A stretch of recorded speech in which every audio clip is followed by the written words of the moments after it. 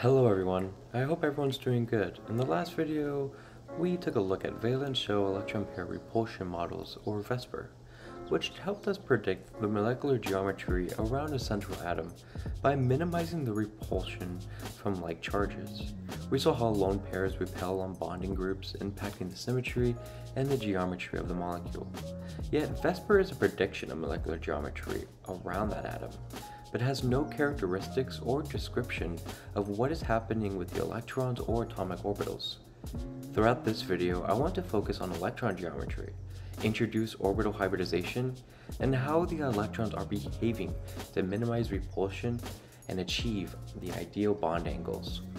Let's start our analysis by identifying what's going on in carbon to accommodate 4 bonding hydrogens in methane.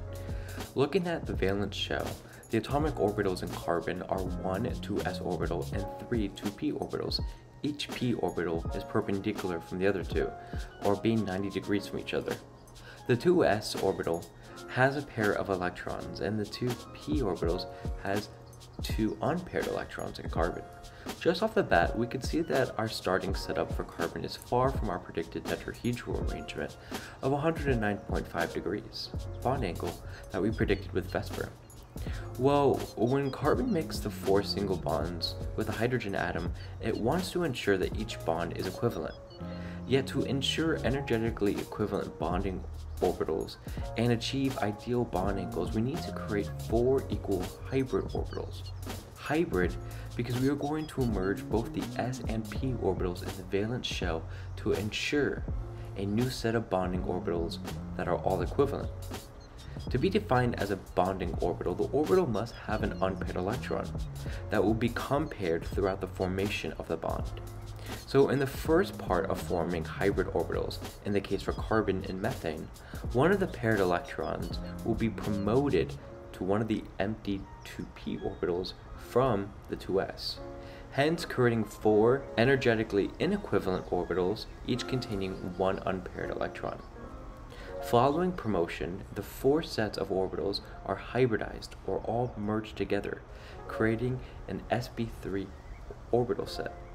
Each of these orbitals holds 1 electron.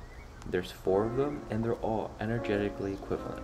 In hybridizing orbitals, it's important to remember that the number of orbitals formed must equal the number of orbitals that we merged. So in the case with carbon, since we merged 1s and 3p orbitals, we will create 4 sp3 bonding orbitals, which are all energetically equivalent. One thing to notice about the nomenclature of hybrid orbitals is that the hybrid orbitals are named after the atomic orbitals used to build them. For example, sp3, 1s and 3p orbitals were used to make them. The energy of these orbitals is an average of the atomic orbitals we used to create them also. So in this case, it will be lower than the p atomic orbitals, but higher in the s atomic orbitals. We'll see this a lot when we draw out our molecular orbital diagrams.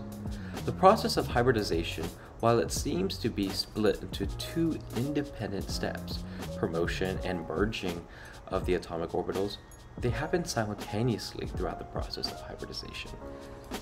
With all 4 sp3 hybrid orbitals that we created for the carbon and methane, we now have 4 energetically equivalent orbitals that match our predicted 109.5 degree bond angle.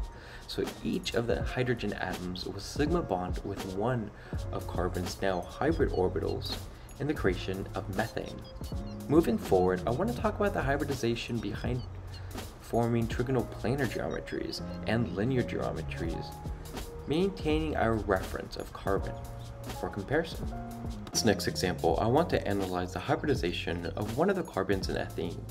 In this case, we have 3 bonding atoms to that carbon, 2 hydrogens and 1 other carbon. So in the perspective of the carbon we're looking at, we're analyzing that we need to create 3 energetically equal bonding orbitals for each of the bonding atoms to minimize repulsion between them. Just as before, we will see a promotion of 1 electron into the empty p orbital, creating 4 atomic orbitals with 1 electron each. They're energetically unequivalent. Since we only need 3 equal orbitals, we will only merge 3 of the orbitals, creating 3 energetically equivalent hybrid orbitals. This is what we call as sp2 hybridization. Leaving one unhybridized p orbital with one electron. The three sp2 hybrid orbitals are positioned in the trigonoplanar 120-degree arrangement, containing one perpendicular unhybridized p orbital.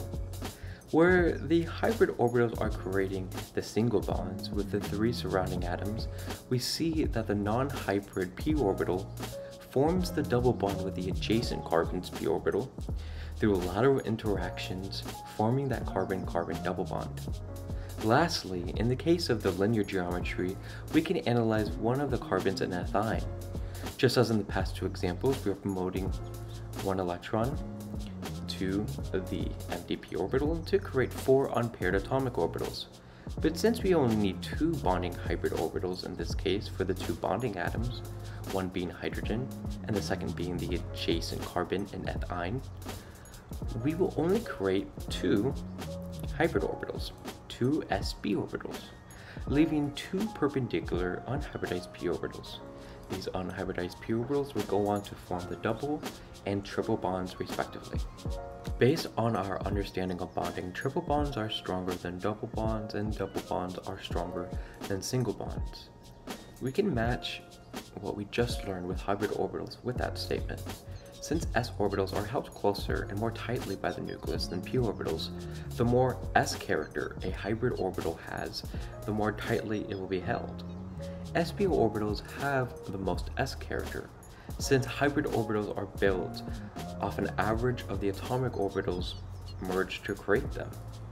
And sp orbitals are only consisted of one s and one p orbital. Respectively, sp2 has the next highest for double bonding, and sp3 has the least. When we were analyzing molecular geometry, we were only focusing on the bonding groups and angle between them. But with orbital hybridization and electron geometry, we want the orbital holding the lone pair to be energetically equivalent to the orbitals that are unpaired and ready to bond. All in all, VSEPR molecular geometry is built based off bonding groups, but electron geometry and the rationale behind hybridization of an atom is to accurately account all electron groups, both lone pairs and bonding atoms. For example, ammonia only has 3 bonding groups, but 4 electron groups, with the one remaining as a set of lone pairs. Its atomic orbitals will still hybridize in this case to form the 4 sp3 hybrid orbitals, forming its tetrahedral electron geometry.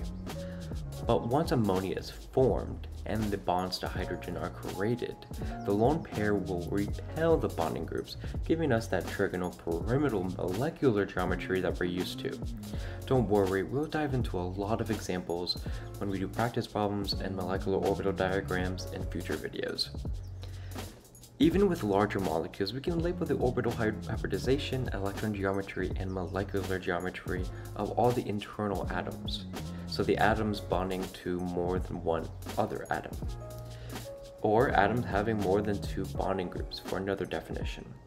But before we wrap up, I just want to add one little detail that isn't talked about a lot.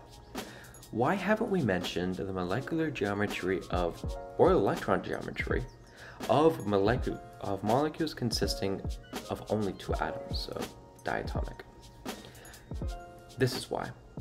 With an atom consisting of only 2 atoms, there is no central atom for us to analyze the geometry around. There's no internal atom. Second, orbital hybridization is actually a mathematical concept that helps us understand how atomic orbitals hybridize to accommodate electron groups at certain angles. Since 2 points cannot create an angle, in the case for a diatomic molecule, those groups will not hybridize. So in diatomic molecules, we have no hybridization happening. The only bonding that's happening is between atomic orbitals. The atomic orbitals will linearly combine and form the sigma or pi bonding that we're used to, but we just don't need to hybridize. In the future, we're going to do a bunch of practice problems, and I truly hope they help. Till then, wishing you guys the best, and remember, you can download all these pages you've seen throughout this video for free on my website.